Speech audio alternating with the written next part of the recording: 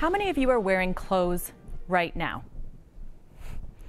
Right, we're all wearing clothes. And today I'm wearing my all-time favorite outfit. I love this so much. I love the style of it, I love the fit of it, and most importantly, I love how it makes me feel. But what does it have in common with a garbage bag? They're both made from plastic. And yes, I bought this vintage polyester piece, which means it's used and I've worn it, maybe 100 times. But at the end of the day, it's still made from plastic, and like a plastic bag, it's bad for the environment. I'm here today because I want you to change the way you think about your clothes. Because what you buy, how often you buy it, and what you do with your clothes at the end of their life has a massive impact on the health of our planet. I love clothes. In fact, 20 years ago, I considered myself to be a fashion addict. I couldn't walk past a store without going in and buying something. And my closet, what a mess. It was literally bursting at the seams. I had stuff shoved in everywhere, hangers all over the place. I had so much stuff that I could never find what I was looking for. And the more I had, the better I felt. See, I worked in fashion PR, and I was often given free samples. Sometimes I was even paid in clothing by designers. And every time payday rolled around, I would go and spend half my check on new outfits. It made me feel so good.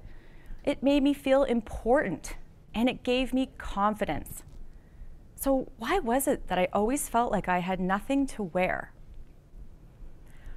Then in 2006, I found myself to be a mother of two. I'd just given birth to my second daughter, and I stole a few minutes for myself to watch the documentary, An Inconvenient Truth. What a game changer that was. I realized the thing I loved so much, the thing that I was so addicted to and that was actually paying the bills, was a huge contributor to the climate problem. I knew then that I had to change the way I thought about clothes. And I did something pretty drastic. I quit my job in fashion PR and I started a nonprofit called Fashion Takes Action so that I could make a difference in the fashion industry. But I realized pretty early on, the industry isn't entirely to blame. We also play a big role, and it's bigger than you might realize. See, there's this thing called fast fashion, and if you've never heard of it before, think of it like fast food.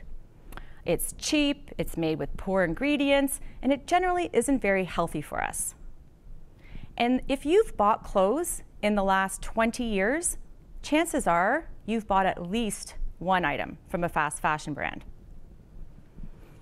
Fast fashion relies on synthetic petroleum-based fabrics like polyester, spandex, nylon, acrylic. It's in practically everything from your favorite yoga pants to winter coats. And research shows that 60% of our wardrobe today is made up of these plastic-based materials. So what's wrong with wearing plastic? Well, to make these plastic-based materials requires an estimated 342 million barrels of oil a year. That's like driving your car around the world 1.5 million times.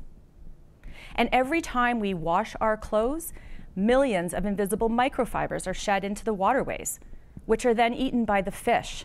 And then we eat the fish. So I want you to think about what you buy. Do your research, read labels. Look for things like organic or recycled content instead of polyester or acrylic. And invest in better quality pieces that will last. And your wallet will even thank you for that. How often do you think you buy clothes? Is it once a season, once a month, or once a week? Statistics show that in the last 20 years, the price of clothing has dropped by 30%. And in that same amount of time, we've doubled the amount of clothes we buy in 1 year. Doubled. And because of our need for more, the industry makes more than double every year.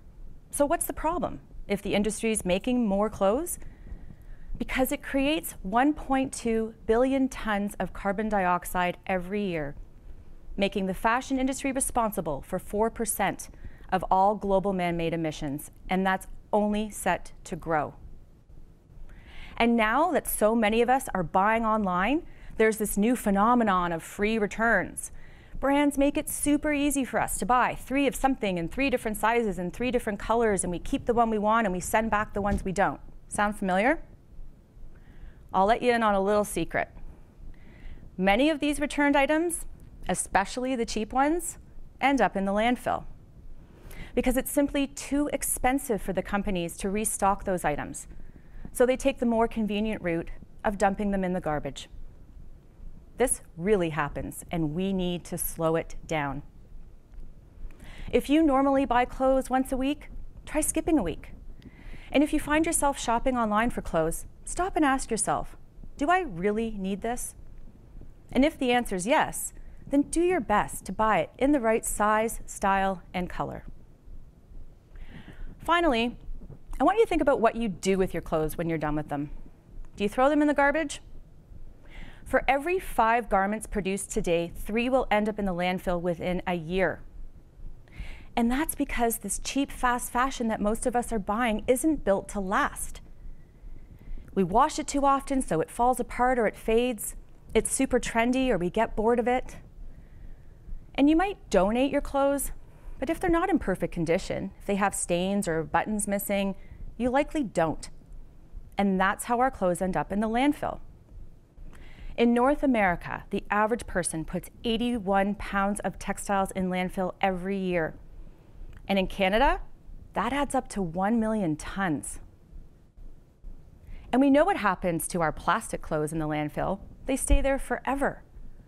So why is it we care more about plastic straws and plastic bags in the landfill than we do our plastic clothes? Now you might be thinking, well, I only throw my cotton clothes in the garbage, my cotton t-shirts, cotton underwear, cotton pajamas. Cotton's a plant, so what harm could that be? But the reality is when cotton and other natural materials end up in the landfill, as they decompose, they emit CO2 and methane into the atmosphere. And in Canada, those emissions are equivalent to what's used to power 20,000 homes for a full year. So what's the solution? It's really quite simple. We need to take better care of our clothes. We need to wash them less so they don't fade and fall apart. We need to get to stains right away, hang our clothes to dry, and learn how to sew on a button. You can even donate your clothes, even the ones with stains and missing buttons, because the system is set up to properly sort for reuse and recycling.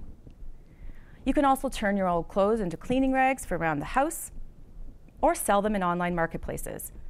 And my all-time favorite way to keep our clothes in use for as long as possible is to swap them with friends. One person's trash is another person's treasure. When I first came out here, I jokingly asked how many of you were wearing clothes, knowing full well that we all do. It's a basic necessity, and it's what unites us in this important discussion.